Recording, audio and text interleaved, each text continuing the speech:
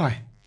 Now if you've got a calculator, a scientific calculator, say something like this, the chances are then when you do a square root of a number, let's say the square root of 56, when you press equals, what you get is a display something like this. 2 times the square root of 14. We just say 2 root 14 for short. And what this is the exact value of the square root of 56.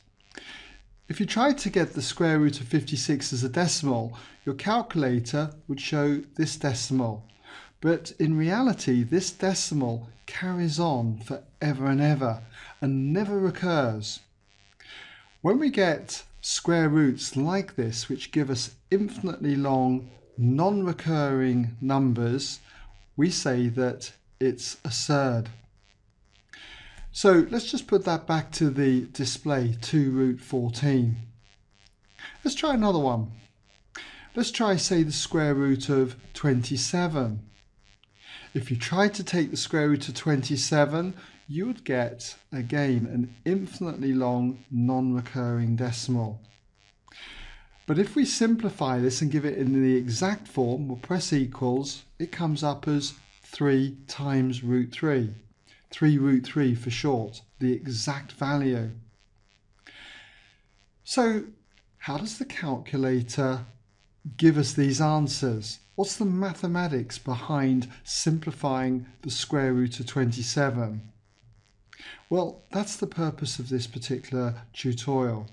I want to show you how we can go about simplifying then surds. Now when you're working with surds, and you're trying to find the square root of the product of two numbers, let's say we call them A and B, A multiplied by B. It is exactly the same as working out the square root of A, one of the numbers, multiplied by the square root of the other value, B. This rule then is one that you need to learn. And it only works if you've got a multiplication sign then between your values. It won't work if you've got a plus or a minus, okay? So do take care on this. And I'll demonstrate that it works first of all, just with something that we know the answer to. Let's say the square root, for instance, of 36.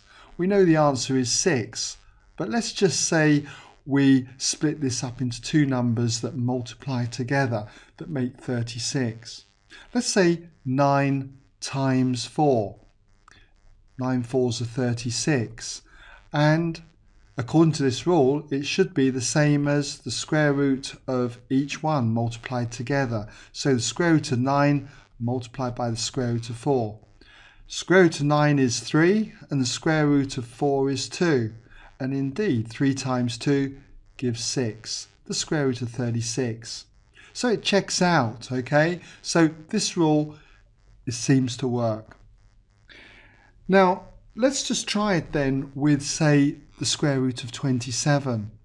Root of 27.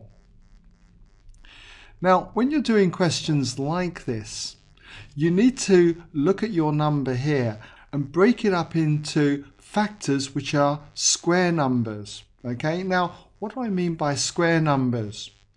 Well, square numbers are numbers that can be square rooted exactly. And the first square number other than 1 is 2 squared, which is 4.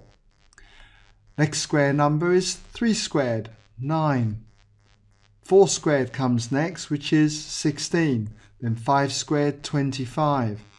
And the other ones would be 36, 49, 64, 81, and then 100.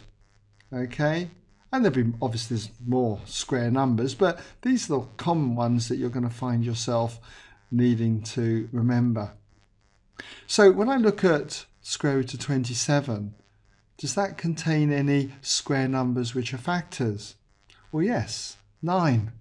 9 threes are 27, so I can think of this as the square root then of 9 multiplied by 3. And then, according to the rule up here, This is the same as the square root of 9 multiplied by the square root of 3. Square root of 9 is 3, and then we'll drop the multiplication sign here and just write it as 3 root 3. So this is the answer that we have on the calculator. So hopefully you can see how it works now. So what about you trying this one? Square root, say, of 50. Just give you a moment to pause the video. Have a go at it. Okay, so how did you get on then? Well, square root of 50 contains 25, which is a square number, can easily be rooted. So we can think of this as the root of 25 times 2. Using the rule, this is the same as the square root of 25 multiplied by square root of 2. And the root of 25 is 5.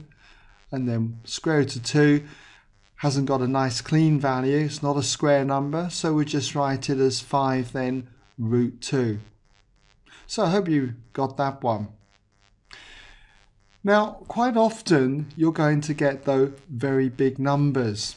And this is the purpose of my next example, to show you how you can go about handling square roots of big numbers. Let's say we take the square root of 320. Now, I'm looking for a square number that is a factor of 320. And you might have spotted one. But I've spotted that 64 is a factor of 320.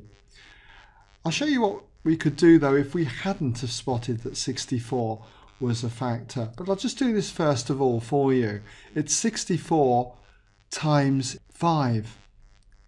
And so this breaks down to the root of 64 multiplied by the root of 5. And the square root of 64 is 8. Root 5 is just left as root 5, so we just have 8 root 5. But suppose you didn't see that. Let's just run through it again and take our 320. Suppose you can't even spot any square numbers that are factors of 320. But you might say, but I can see that 32 times 10 gives 320. Let's just work with that. 320 is the same then as 32 times 10. Now 32 is more manageable because 32 is the same as 16 times 2. So I could see that as 16 times 2. 16 being a square number. Okay? And what about 10?